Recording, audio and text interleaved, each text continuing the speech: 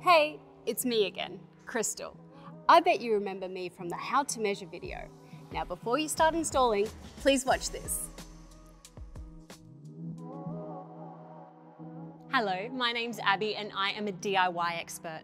Today I'm going to show you everything you need to do before installing your curtains from DIYblinds. Just so you know, you'll need around 20 to 30 minutes for this installation. If you have large curtains over 3 meters, we recommend having a second person to help you. Firstly, you need to make sure that your window, floor and hands are all very clean. Then scan the QR code on your product box. This will take you to the DIYblinds website.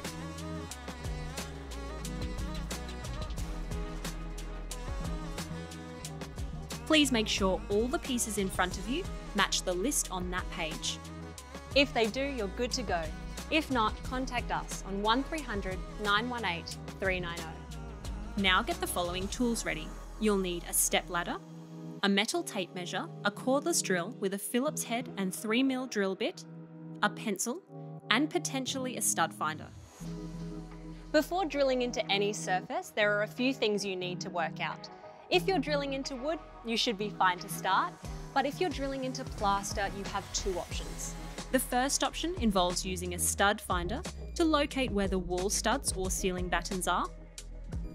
Your second option is to use Ramset 10mm hollow wall anchors, as these will help secure your curtain brackets to the plaster.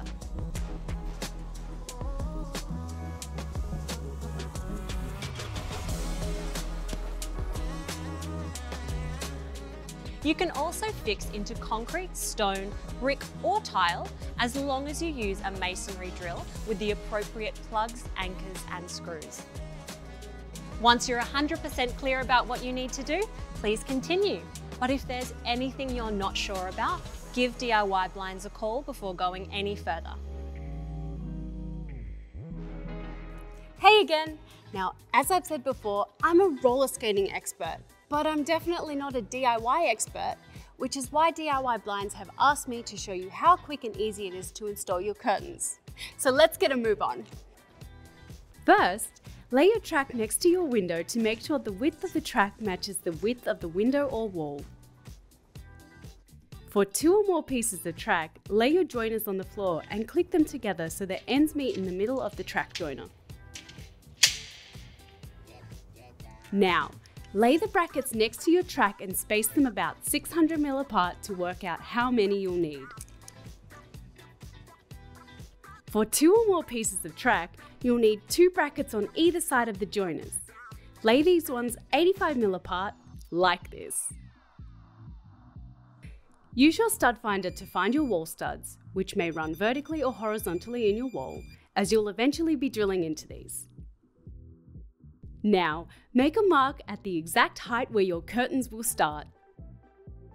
Next, find your brackets as you'll soon be screwing them into your wall studs. Then position each bracket in line with the marks and mark the screw holes. For 2 or more pieces of track, don't mark up and screw in your middle brackets just yet. You know the drill. Put on your protective eyewear and then screw your brackets into your wall using the screws provided. Next, click your track into the middle bracket.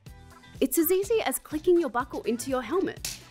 Click your track into the other brackets and tighten the screws, checking as you go that the track is fixed securely in place. Now, remember those brackets either side of the track joiner? Well, now's the time to mark where you'll attach them and screw them to the wall. Now it's time to click in your curtains, and you know what that means. It's all downhill from here.